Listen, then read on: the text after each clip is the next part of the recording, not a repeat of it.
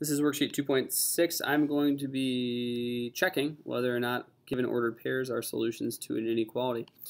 So the 0 is an x and the negative 1 is a y. We substitute that in to the inequality, or the equation, to see if it's actually true. It's not actually an equation because there's not an equal sign there.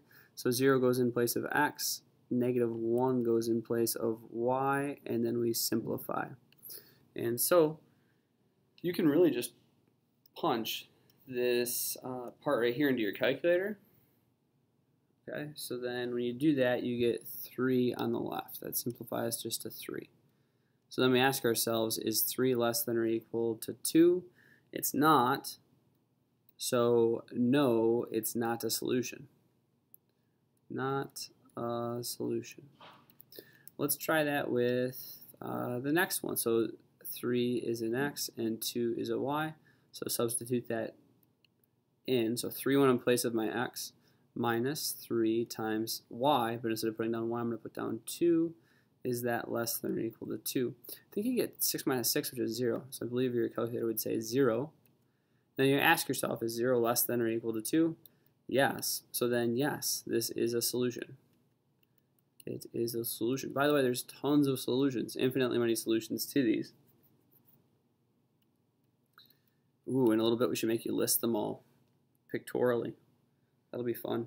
It's funny because it's actually what you have to do next, but it's not as painful as it sounds. So that's what you're doing. I don't know if there's anything else tricky coming up here, and I'm a little nervous about getting this all done in time because I have a time limit on my YouTube videos via QuickTime, which I use to make these. So that's what you do. Use your calculator. See if it works out. Hypothetically here, and I don't even know this, but if you were to get a 5 on the left side, and then you're wondering if 5 is less than 5, that's not true, right? 5 is not less than 5. 5 is equal to 5. So then if there were, there's not here, but if there were an equal sign underneath it, then this left side has to be less than or equal to the right side. And in this case, it is equal, so then it would be a yes. I guess that's the main tricky thing that can come up there. Let's talk about giving all of the values that are where x is greater than or equal to 1. Boy, if we had to list those, that would take forever, literally, because you can't, just spend the rest of your life increasing numbers. So here's the deal. We want to first graph the line where x equals 1. I'm thinking to myself, graph the line x equals 1. Now it's a vertical line. This line that I'm making right now is where all of the x's are equal to 1. Now, because this line has an equal sign underneath the greater than, it's greater than or equal to, I'm going to make the line that I just made, I'm going to keep it solid. Now I need to know which side of the line to shade. So you can do a test point. You could test 0, 0, and now there's nowhere to plug in 0 for y, but there is a place to plug in, this is my test point at 0, 0. There is a place to plug in 0 for x, which is right there. Now is 0 greater than or equal to 1? No, that's false. So this is not true. This is like a no over here.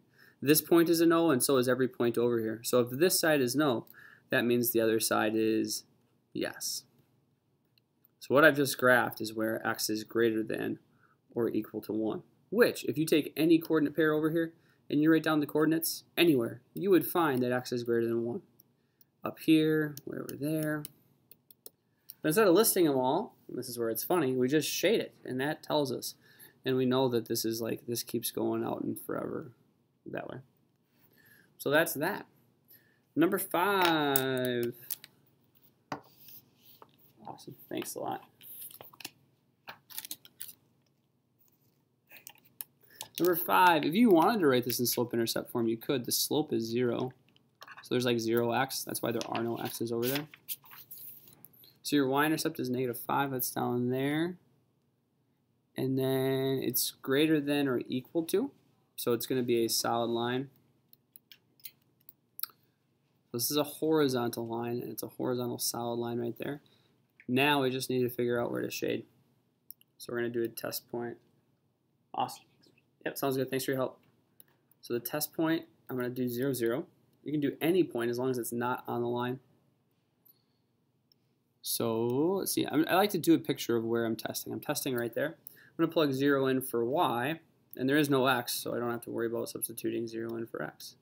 Is this true? Is 0 greater than or equal to -5? Yes, careful, right? Because I'd rather owe someone nothing than owe someone $5. It's better to just have like no money than to be in debt. So this is true. So I'm going to now shade towards the point, towards the TP, the test point. Whereas over here, it was false, so we shade away on the other side of the line from the test point. So I'm shading towards it. Awesome. Now, like number 6, this is in slope-intercept form, so the y-intercept is -1 and the slope is 2. So I can start graphing that line. However, I'm realizing that there's no, it's y is less than. It's not y is less than or equal to. So in that case, we are going to have a dashed line. So instead of connecting these points with a solid line, I am going to dash it. It means that any point on the line, if you were to check, if you were to plug a coordinate pair in or check it as a solution, if that point is on the line, it's not going to actually make this true. It'll kind of go back to that 5 is less than 5 example I referred to on number 2. So I already know it's shaded, or dashed, excuse me, dashed line. Now I gotta do a test point to shade it. So I'm going to test point 0, 0 because the line does not go through 0, 0, and zeros are easy to work with. So 0 goes in for y, and 0 goes in for x. And when I simplify the right side, I just get -1. So is 0 less than or equal to -1? That is false. And so I was testing, excuse me, this blue point right here. And since that's false, I don't want anything to do with that blue point or anything on its side. So I'm going to shade on the other side of the line from the test point. So right there. Things that might make this a little more challenging. Number 7 isn't in slope-intercept form. I guess it's in standard form, technically. Number 7, I would get y by itself, so it's in slope-intercept form, so I'd multiply each side by 3. So then I get y is greater than or equal to -6. Y is greater than or equal to -6, because that times by 3, multiplied by 3. So then, this is going to be a solid line, and it's at y equals -6. So that's a horizontal line at -6. So then I have to do a test point. And really, folks, this says y needs to be greater than or equal to -6.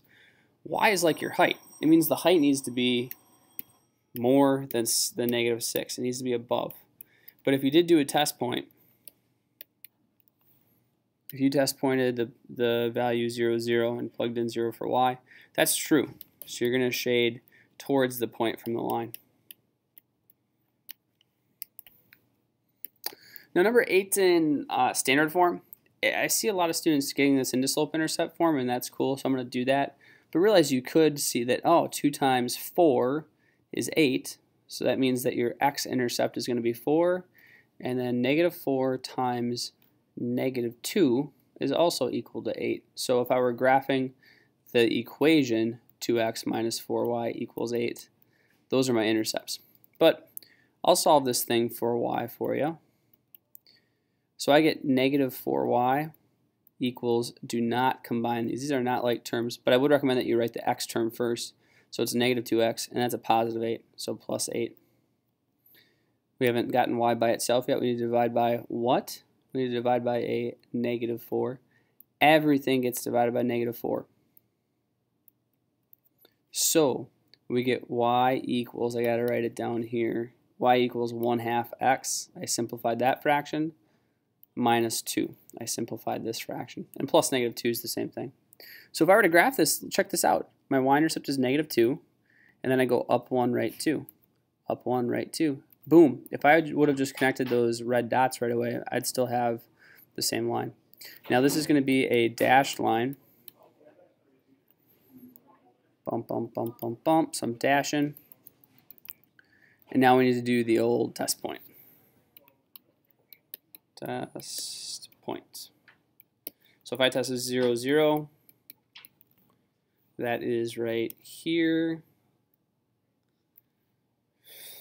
So, boy, using it in standard form is pretty sweet. Like, you can actually go back and do the original one, even if you graph the line out of slope-intercept form, because 2 times 0 is 0, minus 4 times 0 is 0. I get 0 is greater than 8. That is not true, so it's false. I'm going to shade away. Hello. No. Is he at lunch? No, he would eat lunch in here. He's not in his room, though, huh? No. Must be making copies or something. I don't know. Sorry. Okay, I'll just wait. Okay. So I shaded away from the test point, and there we are. Got some standard forms here. I'm not going to be able to finish up this video with the time I have, so maybe I'll do the rest in a second video. But this will be a good